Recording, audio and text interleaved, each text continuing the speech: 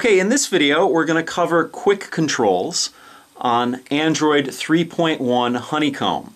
Now, quick controls are in the web browser, and it's something that was added in Android 3.1. And 3.1 came out a month or so ago, but I never did a video on it, so I thought it would be good to actually show you guys because it's kind of deep in the settings, and in case you don't know about it, it's kind of a useful tool. So I'm going to go to the web browser here, and it brings up a regular web page, a blank web page. And as you notice on the top, you have your basic controls, your tabs, your search bar, all that good stuff that you see normally, what you're used to on your desktop, on your laptop, and whatnot. But on a tablet, you have limited screen real estate. So it helps if you can actually get rid of things like the top navigation bar and the tabs and all that. Now, in Android Honeycomb 3.1, they added something called Quick Controls, and the way to access that is you go into your menu up here, and you go into your settings here. Now, once you're in your settings, you go to Labs here, the Labs tab there.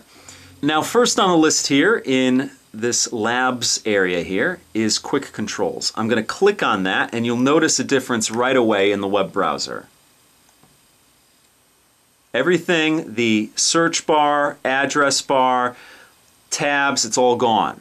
You basically only have your web page here, and then of course your basic Honeycomb controls down at the bottom. Now, you might ask, how are you going to actually type in an address of a website or switch tabs? Well, that's easy. That's where the quick controls come into play. If you're holding your tablet like this, and I'm kind of to the side because I'm trying to film this, if you're holding your tablet with both hands like this, all you have to do is move your thumb onto the screen. And what do we have here? Quick controls. You have your forward browser, your back browser button, your reload button, your multiple windows button here. If you want to add a window, you can do that. If you want to X out the current window, click on that.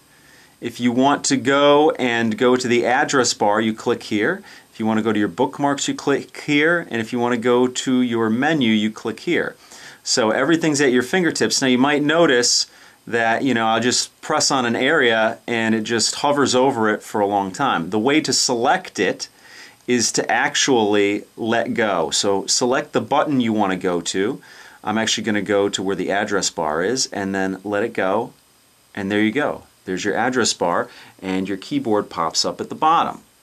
Now, it's not only on the right side, it's also on the left side. So as you can see, it's right here. If I wanted to bring up another page here, bring up another page, and there we go. Totally brand new page there. If I wanted to go to my bookmarks, right there. So it's an option for you if you don't feel that you need your address bar area. You can actually use these quick controls. So that pretty much does it for this video. I will see you next time.